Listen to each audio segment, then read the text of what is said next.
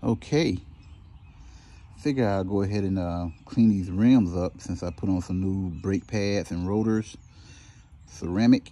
But as you can see, these rims don't come completely clean. So what I plan on doing is spraying them with this peel coat.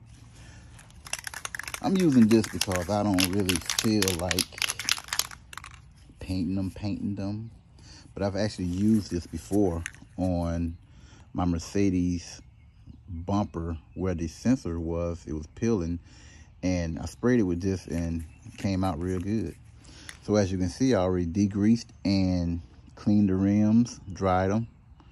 I'm not too much worried about the center part because the cap goes right there and it covers the holes up, so I'm not too much worried about that. I just want the areas where it's gonna be a little bit more noticeable because of the marks. First coat you apply, you're gonna apply it kind of light.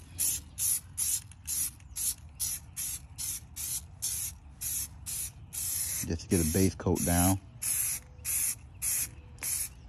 And I could have actually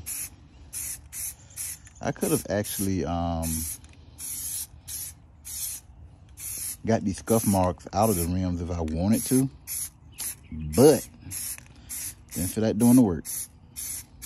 Many ways to do it. I might do a video on it one day. But as for right now, I just want to get the rims at least looking one color.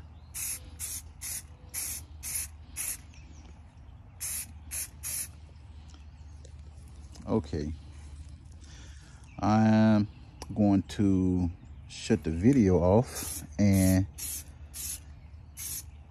I will let you know how many coats I spray on here to get it to look the way I did it.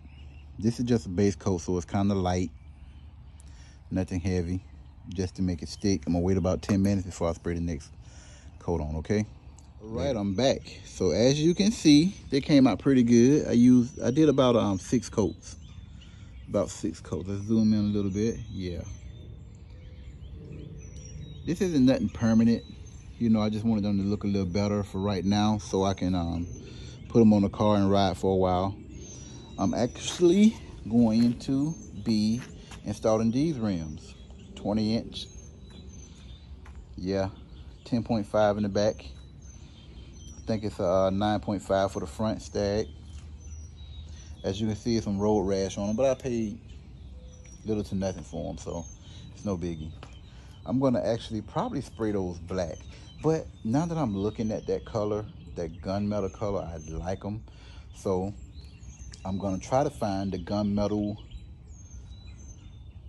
spray dip, and I'm going to spray them, spraying back gunmetal, and probably get an Audi center cap. I don't know yet, but just found out this morning I need spacers. So I'll be doing that this morning, look for spacers for the front. The back actually fit, but the front don't.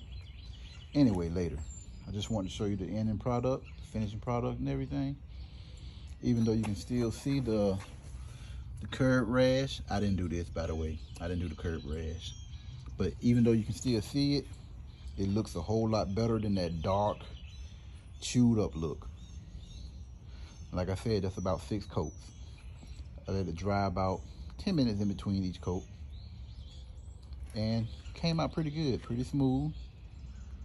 No, you know, I have no complaints about it. So, and that was the Rust-Oleum. I really would have liked to use Plasti Dip, but at the moment I just didn't have any Plasti Dip. So, had to use what I had. Anyway, later.